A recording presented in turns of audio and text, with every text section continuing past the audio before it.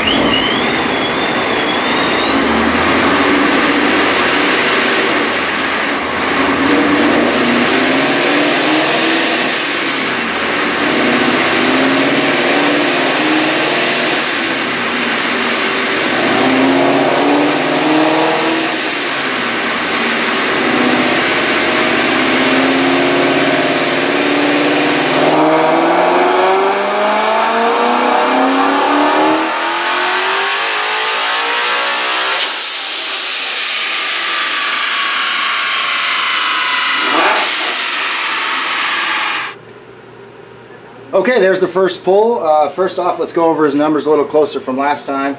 He made 844 horsepower and 601 foot-pounds of torque. That pull made 866 and 671 torque. Now, I've been trying to go over these dyno graphs in details with you guys so you understand them a little bit better. The first reaction to that, to somebody who doesn't know how to read a dyno graph, is going to say we only picked up 22 horsepower. Now, if you look at the graph here, you can see that we only did that pull to about 6,600 RPM. So the car is still continuing to climb. This peak number is going to go up. Obviously the new peak number is going to go up. The torque number most likely will not, because we've already passed peak torque, or close to it. Peak torque before was at 7,000. We pulled it to 67. So yeah, peak torque might go up a hair.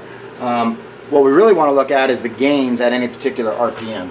So if you now, of course, you can't do this with just a printed out dyno graph, but in the software, if you turn on the cursor, we can look right at this point. Okay, so these numbers are 765. This is at 6,700 RPM. The old numbers were 765 and 596. The new number is 858 and 765. So just short of 100 horsepower and you know, a little over 70 foot-pounds of torque. Now, Anthony did change some fuel pump stuff, and on the old tune, we had to do some tuning hacks to get fuel in it, and now that it has proper fuel pumps in it, it's a little bit on the rich side. So I expect these numbers to go up a little bit. For those wondering, we only do a partial pull, and this is actually a little further than I probably really wanted to go. We do a partial pull to make sure everything's okay. You can't just throw a car on the dyno, even though it has the same fuel injector, same mass air meter, same basic setup. You can't just throw it on the dyno and let it rip. Now, I was watching the air-fuel ratio and knock during the pull, and it seemed fine, but I still like to pull up a little bit short, evaluate what's going on, and then make another pull. So we're going to go ahead and lean this out a little bit, and we'll go ahead and do a full pull and see what we pick up.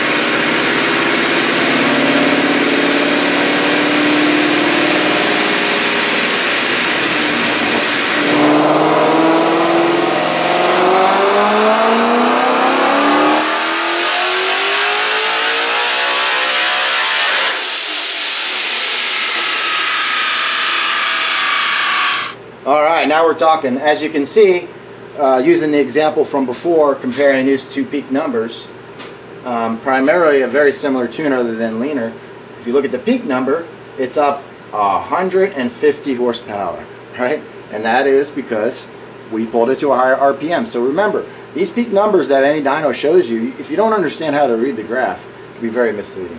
We did pick up a little bit of torque. Like I said, nothing changed throughout this range where peak torque was other than leaning it out. So now we're at 994 and 691. It looks like we're about ready to run out of injector, although I didn't pull it up quite high enough on that pull to say for sure. What we'll do is we're going to make one more pull. It's still slightly fat. We'll lean it out just a little bit more and try to pull it to like 8,200 RPM and see if we have enough injector. Based on the math of what the injector should support. That's another important point when we're talking about what an injector will support. Everybody says this injector will support this horsepower. There's not enough information there to determine that, even if you're talking about a specific fuel. ID1000s will support 1,000 real horsepower on E85. That is impossible to say because it's going to very much depend on RPM. Why does RPM matter with injectors? Well, an injector, the higher the RPM, the less amount of time it has to spray in the window, right? Because the engine's spinning faster. So at a very low RPM, let's say you make peak power at 6,000 RPM, you have a larger window to spray the injector. The injector can't get any larger, but it sprays for a longer period of time. You take that same amount of airflow at 8,000 RPM, you have a much shorter window to be able to spray that fuel. So something like the Coyote that revs a little bit higher and each year higher and higher and higher. We just spun a 2018 build engine to 8,800. So that is even more fuel injector demand at any particular peak horsepower level. So that's another important factor. Anyway, I'm going to go ahead and make a couple changes to this and we'll do one more pull and see what it makes.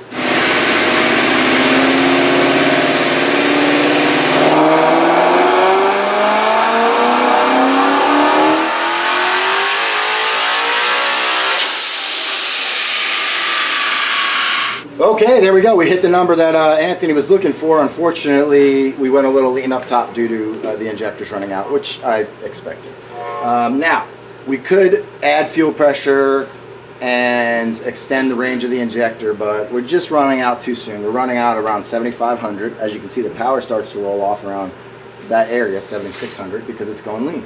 But we hit 1,000 and 700. We eclipsed that 700 torque number, which this is going to be a killer setup once it's 100% dialed in with the proper injector. But let's go ahead and look at his before and after numbers. I talked about what you're going to pick up with a built engine over a stock engine. Now the engine itself, of course, doesn't really help it make any more power. I mean, certainly, you know, it could. There's things you could do to an engine, camshafts, higher compression and all that to make more power, but that's not what this is. This is just a stronger version of a stock engine, which allows us to push it harder. Now you could do this orange graph on a stock engine. We have. You've probably seen videos of us doing it, but you know, Anthony didn't want to do that to his stock engine, and he built it, and now this should live a long life as long as he upgrades these injectors. So anyway, let's take a quick look. So let's just go to 7,500, which is pretty close to where peak power is. So this isn't working. This one. So we'll park the cursor right here at 7,500. And of course we can't read those numbers. Let's see. Sorry guys, sometimes it's a little hard to read. Let's see if that changes anything. Now, I believe that should be, let's call it 834. Unfortunately, they just throw this number wherever they want and they throw it right over the line. It makes a lot of sense. So we're at 1,001 and I believe that's 834. So you're talking about just about 70 horsepower increase, and right here 584 torque to 701 torque, you're talking about over 100 foot-pounds of torque increase. Okay, where did that come from? Well, boost, of course. So Anthony put a overdrive lower on it. But Anthony, this is a overdrive lower with what? 3.1 upper? Yeah, 3.1 upper. So we went from 13.2 pounds of boost at that RPM to 20. So you're talking about 7 pounds of boost and over 170 horsepower gain. So you're talking, let's see, 140 would be 20. So you're talking, you know, my math isn't working. What is it? What's 170 divided by 7? You got a calculator?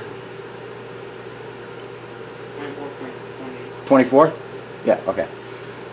So you're talking 170 horsepower gain on 7 pounds of boost. That's just short of 25 horsepower per pound of boost. That's about right for this setup. Now, like I said, we were running out of injector up top. Up here it was way too lean, so we're going to send Anthony on his way with a 7,500 RPM rev limiter just to be sure he doesn't spin and over rev the engine and make it lean out. But what I suspect, as you can see here, the power really flatlines and then falls off when it really shouldn't with what he's got done.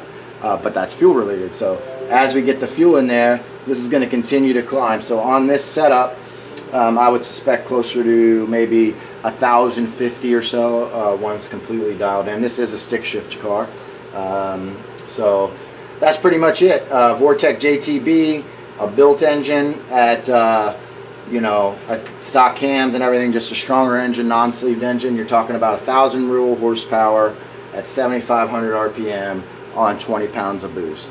That's pretty amazing. So anyway, please like this video, subscribe to our channel, and be sure to join us on the next one.